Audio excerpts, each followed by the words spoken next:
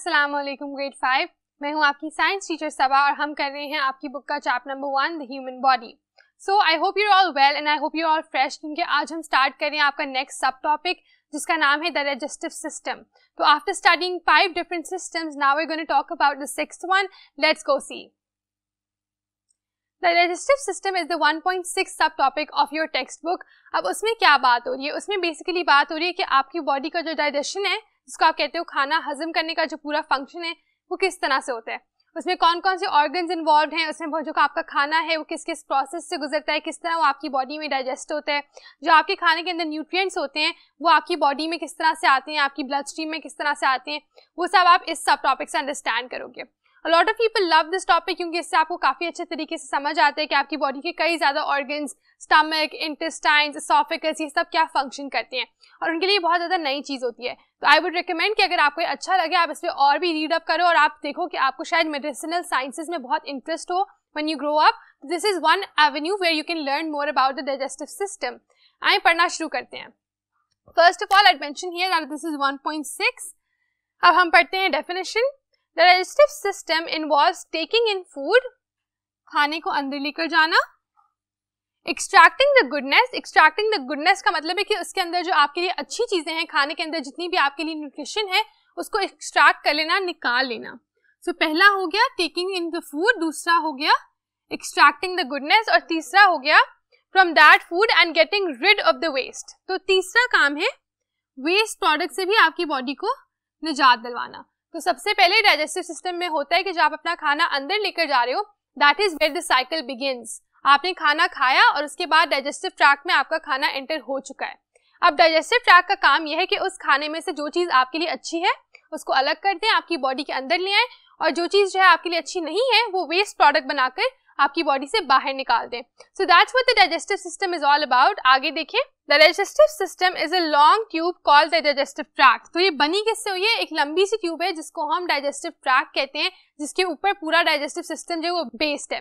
So basically what's happening in the digestive system is कि एक पूरी ट्यूब है जो अलग अलग पार्ट्स में डिवाइड होती है, एक पूरा का पूरा पाथवे बना हुआ, खाना उससे गुजरता हुआ जाता है। इंटरेस्टिंग फैक्ट ये है कि ये जो ट्यूब है it is about 8 metres long. 8 metres is a very very long number, very long length basically. तो 8 मीटर की एक ट्यूब है जो आपकी बॉडी के अंदर कॉइल हुई हुई है और खाना उससे गुजर के जाता है, और फिर खाना उसमें से गुजरता है तो खाने में से जो आपके लिए बेहतर चीजें होती हैं, जो न्यूट्रिशन होती है, वो बाहर निकाली जाती है। और इस 8 मीटर ट्यूब के एंड में वेस्ट प्रोडक्ट जो है वो आपकी बॉडी से बाहर निकाला जाता है।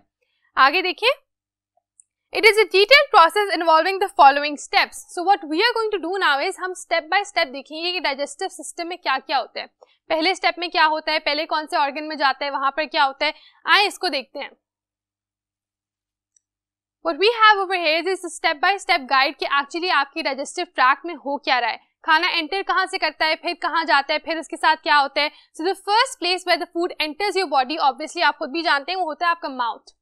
अब माउथ में आप कह रहे हैं कि माउथ जो है वो डाइजेस्टिव ट्रैक्ट का हिस्सा कैसे है, उसमें तो खाना डाइजेस्ट नहीं हो रहा, लेकिन आप सरप्राइज होंगे ये जानकर कि एक्चुअली उसमें भी खाना डाइजेस्ट होना शुरू हो जाता है। If you read with me, your saliva starts breaking down the food as you eat it. आपके मुंह में जो आपका सलाइवा है, जिसको बेसिकली हम थूक कहकर बुलाते हैं, वो एक्चुअली एक सलाइवा है जिसके अंदर बहुत ज्यादा एंजाइम्स होते हैं।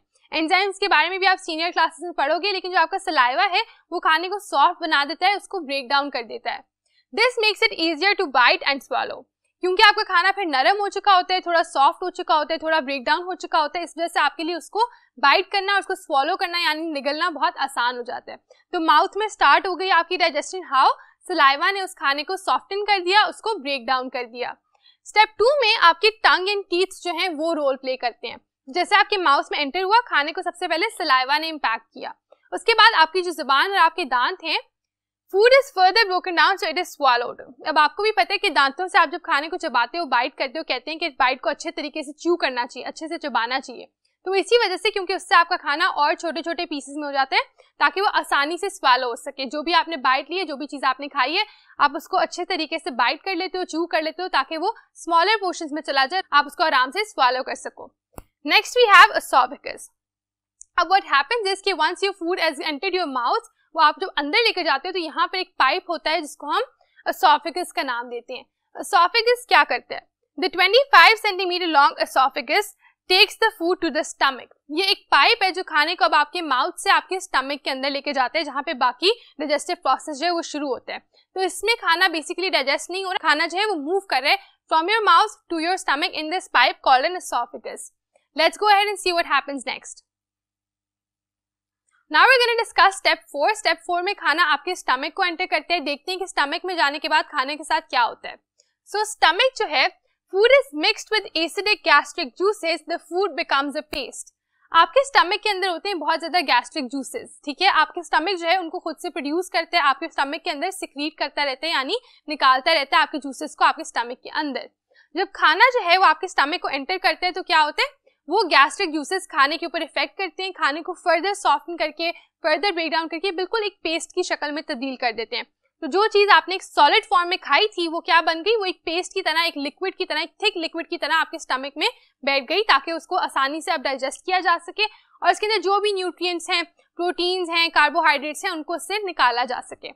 आगे देखिए स्मॉल इंटेस्टाइन में क्या हो रहा है।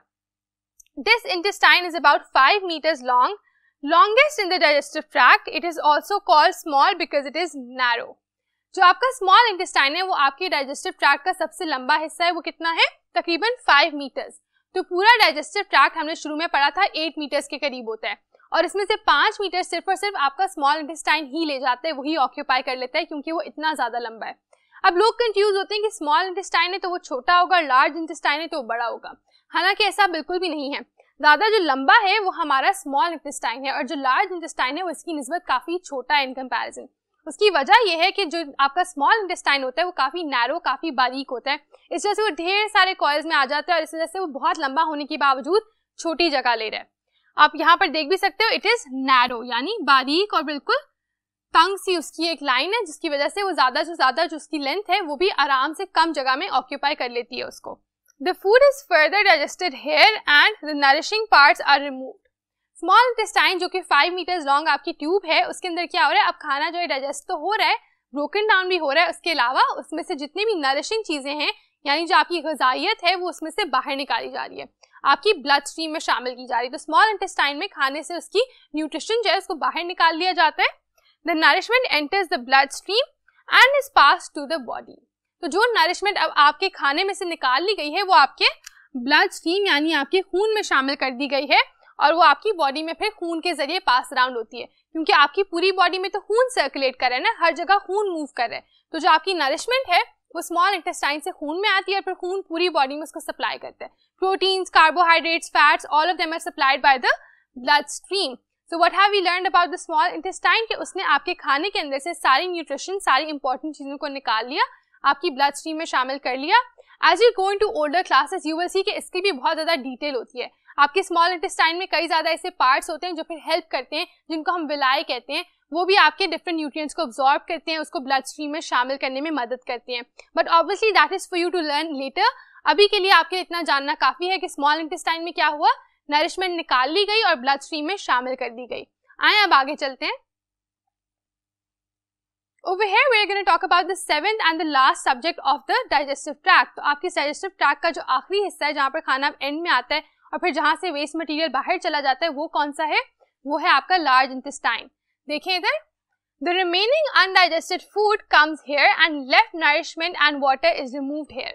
तो जो आपका खाना अब बच गया है, जिसमें से नरिशमेंट नहीं निकली, वो सारा कहाँ आ गया, जो अभी डाइजेस्ट नहीं हुआ, वो लार्ज इंटेस्टाइन में आ गया। The small intestine से that has come to the large intestine. और जब वो लार्ज इंटेस्टाइन में आ गया है तो वहां पर जितने भी उसमें नरिशमेंट रह गई है, जो ग़िज़ाइयत रह गई है, उससे निकाल ली जाती है। उसके अलावा पानी भी जो है वो आपके फूड से अलग कर लिया जाता है लार्ज इंटेस्टाइन में। तो लार्ज इंटेस्टाइन नरिशमेंट भी रिमेनिंग निकाल रहा है और साथ पानी भी उसको भी इनटेक कर रहा है। The rest is waste and it flows out the rectum to the anus to go outside the body. तो बाकी क्या होता है, बाकी सारा का सारा जो बच गया है वो वेस्ट है, उसमें से सारी नरिशमेंट निकाल ली गई है, सारा पानी निकाल लिया गया है, जो जो चीजें चाहिए उसमें से अलग कर ली गई हैं। अब सिर्फ वेस्ट मटेरियल रह गया, और वो कहाँ से अब बाहर जाएगा, रेक्टम से होता हुआ एनस से वो बाहर चला जाएगा। Those are also the remaining parts of the digestive tract, the end of the digestive tract we can call them. So far what have we studied? We've studied the 7 steps in which food gets digested inside our body in the digestive tract. A quick recap for you people would be कि खाना mouth में enter हुआ, tongue and teeth ने उसको break down किया, stomach में गया, oesophagus के थ्रू, स्टमक में जब वो पहुंचा तो गैस्ट्रिक जूसेस ने उसको पेस्ट की शक्ल में तब्दील कर दी। एसोफेगस से आपके स्टमक में जब वो एंटर होता है, स्टमक के अंदर क्या होता है, कई ज़्यादा गैस्ट्रिक जूसेस जो हैं वो एंटर करते हैं आपके स्टमक के साथ फूड के अंदर, and then they make the food into a paste. आपका फूड जो है वो पेस्ट की शक्ल में आ गया। पेस्ट में आने के बाद वो स्मॉल इंटेस्टाइन में एंटर होता है, जहाँ पर उसमें से ज़्यादातर जो न्यूट्रिशन है उसको अलग कर लिया जाता है। लास्टली स्मॉल इंटेस्टाइन से वो जाता है लार्ज इंटेस्टाइन में, जहाँ पे बाकी की नरिशमेंट जो है उसको भी अलग कर लिया और साथ पानी को भी अलग कर लिया। इन द नेक्स्ट लेक्चर हम डायग्राम के साथ इसको फिर से स्टडी करेंगे। अभी आप अपने बुक के डायग्राम को यूज कर सकते हो as I am giving you the instructions, because I did not want to overload the information for you people, इस वजह से I am separating it into parts.